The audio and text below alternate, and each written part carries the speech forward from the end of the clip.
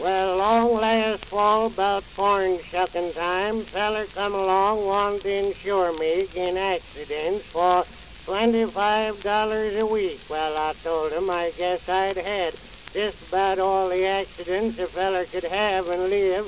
I'd fell into the thrashing machine, had the well cave in on me, and the Lord knows what else. Well, he talked me into it, and so I took out the insurance. Allowed I might as well have it. And next day I went over to help Ezra Hoskins, who was building a new house. Well, Ezra, he sent me up on the 5th floor to take down a lot of brick what was up there. So I got a rope and a pulley and rigged it up and tied one end of the rope to a barrel and t'other end of the rope to a beam down in the cellar. And then I loaded the darned old barrel full of brick and went down and untied the rope to let the darn thing down.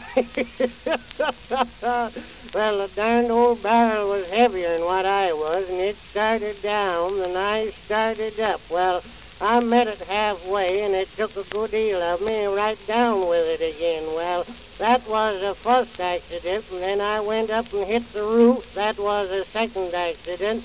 Darned old barrel hit the cellar floor and knocked the bottom out of it, and the bricks all run out, and then I was heavier in the barrel, and I started down, the barrel started up, and I met it again, and what it didn't do to me in the first place, it done in the second place.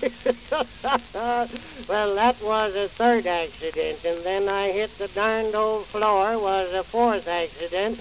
The rope flew out of my hands, and barrel come down and hit me on the head, and that was fifth accident. Well, I had it all figured out. I could stay in bed just about 10 weeks and clear off mortgage on the farm, but that darn insurance man come around, said wasn't only one accident, and by chowder, that's all he'd pay me for, and I stayed in bed 4 days and got $18.36. Gosh darned old insurance company anyhow.